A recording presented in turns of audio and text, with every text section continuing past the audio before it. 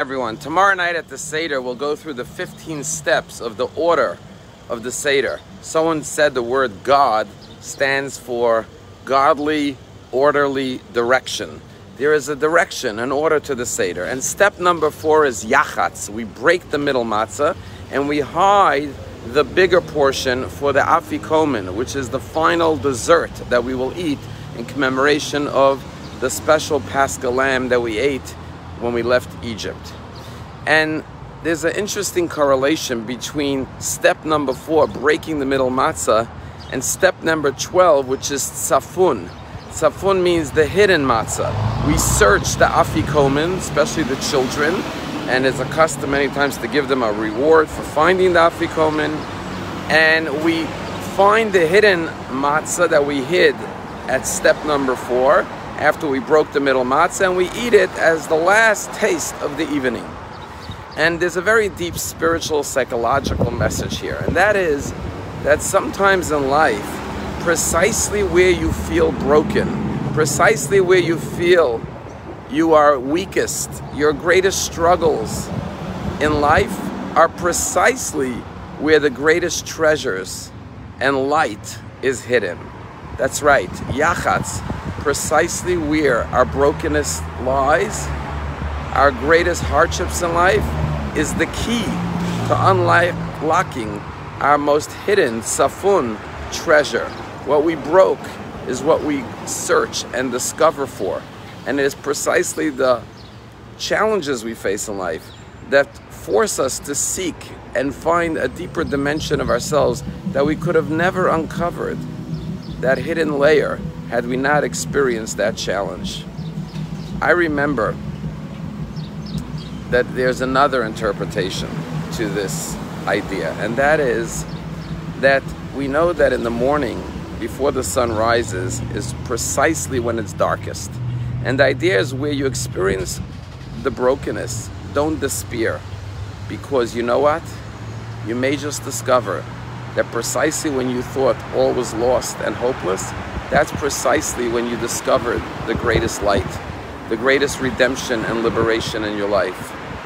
When things may seem they're at their worst, could precisely be when they're about to be transformed into the greatest source of freedom in your life. And therefore, like the Jews in Egypt, who were enslaved for 210 years and had fallen into a very low state spiritually and psychologically and emotionally, precisely then Moses came and redeemed them from slavery. And everyone in our own lives should never lose hope. We should know yachatz, where we're broken, when we feel the greatest pain and shame and sadness in our life, precisely could be the beginning, the seeds of redemption, of tzafun, a great hidden revelation that is about to occur. I had a personal story when I was a rabbinic intern in Melbourne, Australia. We were invited, my friend and I, to go to Tasmania. I'm sorry, I went to Tasmania on the high holidays. We were invited to go to Wellington, New Zealand to conduct a Passover Seder for many Russian immigrants that had come there. This was in the 1992. And my friend Swirly Hecht and I, we traveled to Wellington, New Zealand with matzah and wine and provisions, and we stayed in the local synagogue there, and we started to advertise a Passover Seder for all the Jews who didn't have a Seder, especially all the Russian immigrants that had come. And very few people were signing up, and we were very disappointed. Why weren't people coming to our Seder? But then we discovered that there was a Jews for Jesus organization, and there was an individual there who called himself a rabbi, who reached out to all the Russian Jews year-round and would conduct a special Passover Seder for them, which of course was not a Jewish Seder. But these Russian Jews came from Russia, from behind the Iron Curtain, and they thought they were going to a proper Seder. And when we started to meet with these families, to invite them to our Seder, they all said, well, we're going to that Seder because this individual, who was Christian but called himself a rabbi, looks after us all year round. And so we were really in a state of despair. What are we going to do? We're not going to have many people at our own Seder. And then we discovered who runs the Seder. There was this Russian family that had come from Russia to Wellington, New Zealand, and they became successful, and they opened a restaurant. And this fellow would run the Seder in their restaurant. So we said, you know what, let's go talk to him. Maybe we could convince him not to have the Seder. We drove to the restaurant. When we walked in, the elderly Russian man behind the counter looks at us. He sees us with our yarmulkes and our tzitzis, and he says to us in Yiddish, "Geh bald aros, leave immediately. Which means I won't have any customers tomorrow if you guys are hanging out at my restaurant." Well, we came to talk to him. We weren't ready to leave. So we started saying, we just want to talk to you for a few minutes. He said, if you don't leave, I'm going to go call my grandson. And he marched off to the back. And we were thinking we're about to get thrown out of this restaurant. We're about to, all our hopes were dashed. All of a sudden, a tall young man walks out from the back in his 20s. His name was Boris. He was about our age. And when he comes closer to me, he says, Moshe Scheiner?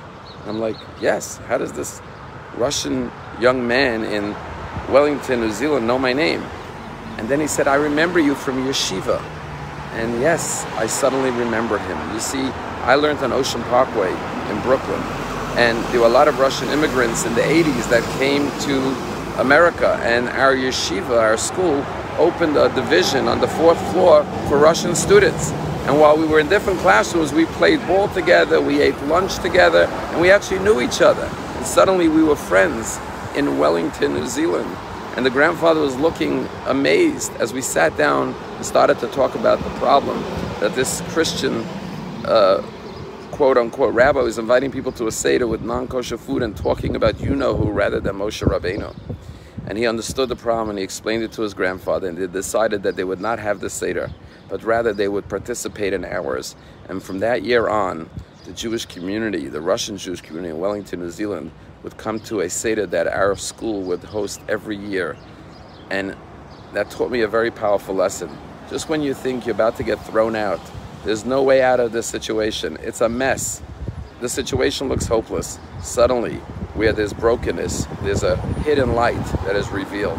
And we never know when God is going to step into our lives and turn things around and create redemption and freedom. Have a wonderful day.